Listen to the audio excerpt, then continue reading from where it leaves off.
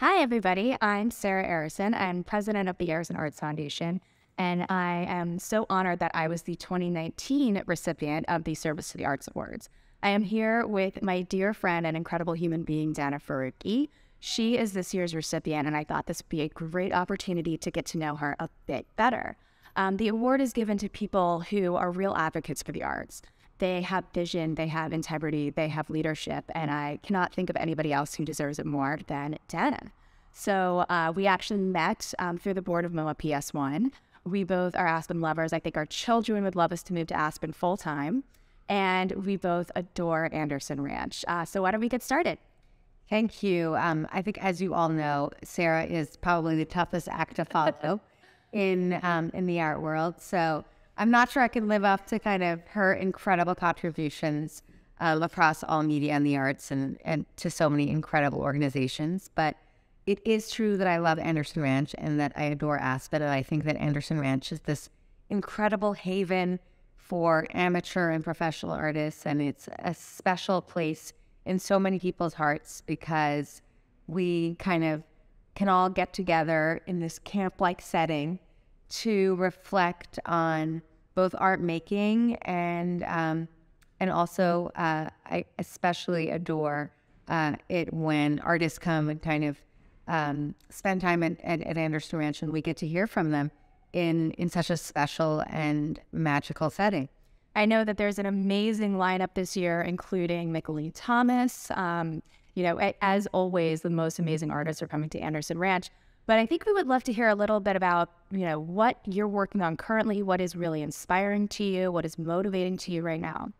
I think so many of you may or may not know that I have, kind of been involved with a number of different organizations that are New York-based and also kind of based globally, because I have a keen interest in not only kind of global contemporary art, but also art from the Middle East and made by Arab artists as well. So I've often played this role at U.S.-based institutions where I act as an advocate to ensure that Arab artists are well represented in the narratives that take place here, and work to ensure that artists from that part of the world have incredible opportunities to make and show their art at the greatest institutions in the world. Amazing. Do you have a favorite Anderson Ranch memory? I feel like it's like such a magical drive to, each and every time we go to Anderson Ranch, we're kind of prepared for this pilgrimage. I remember you and I kind of visited a long time ago with a MOA PS1 crew.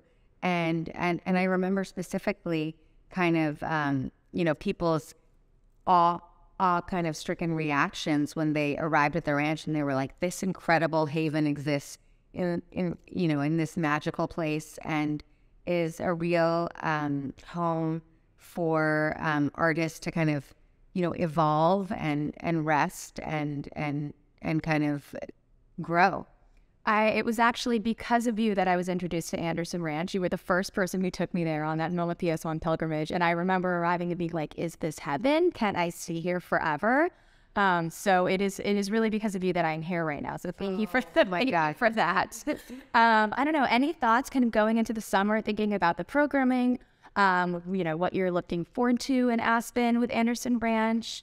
I'm looking forward to those artist conversations. I also understand that this year the auction will focus on ceramics, and I feel like not getting on ceramics, and I think it's so fitting, especially there, because the ceramics program and practice is like so spectacular, and there's so many local artists who live and work there who make such incredible things. So I'm really looking forward to that, and I understand that we're going to have fun additions to the benefit gala, and I'm really pushing for s'mores. So, I mean, that's obviously. I'd improve any night with the addition of s'mores. So, looking forward to that. I love that the benefit is now at the ranch. I think it is so powerful to be able to be in the space and like feel the energy and kind of understand why artists love the ranch in the way that they do. So I'm really glad that will be, again, on campus this year, and it's going to be an incredible celebration. Yeah, I know that is a highlight for me as well. The cocktail hour where the studios are open and you get to kind of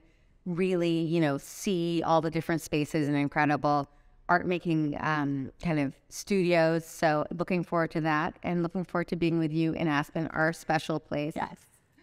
This summer, and for many more to come. Yeah. Well, can't wait to celebrate you, and can't wait to celebrate with you all. See you there. Thank you.